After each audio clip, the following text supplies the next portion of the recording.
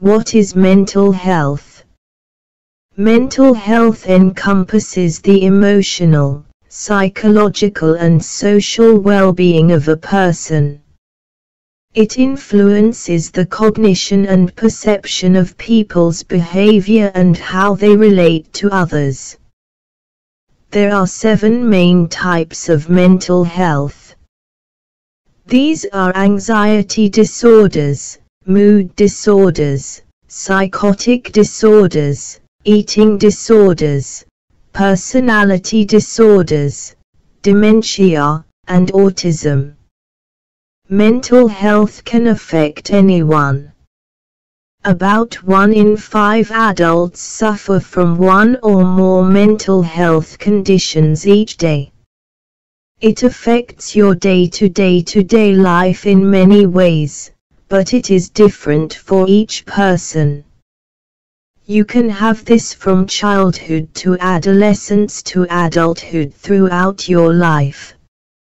It affects the ways to think, feel and act. So what causes mental health? Well, many factors contribute to mental health.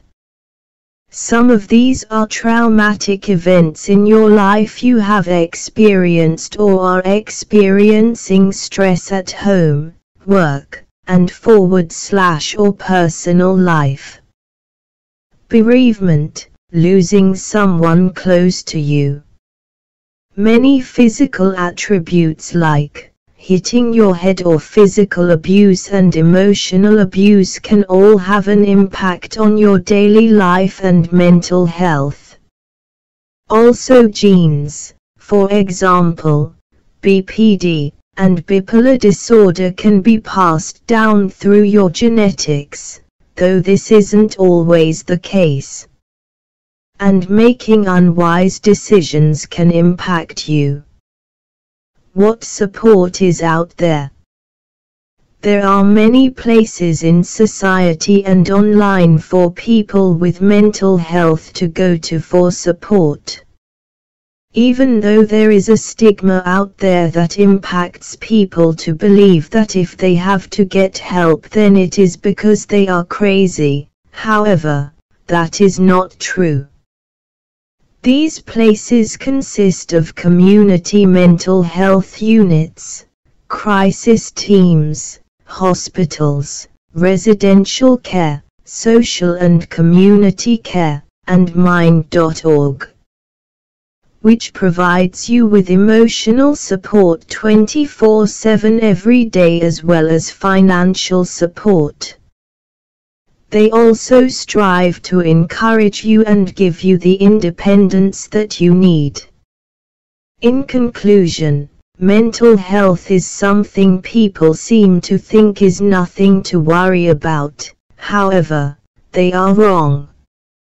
It is something that should be talked about every day because it is so hard for people to understand and get help when we don't know much about it in the first place. Things can be so hard to deal with and everyone is different. Sometimes even the smallest things can cause you to feel so sad and hopeless even when all you want to feel is good. My advice to you is if you are feeling down then talk to someone or write about it and burn it if it helps you, but don't bottle it up because, in the end, it is not worth it. Find something or someone to make you feel good or better even on your worst days.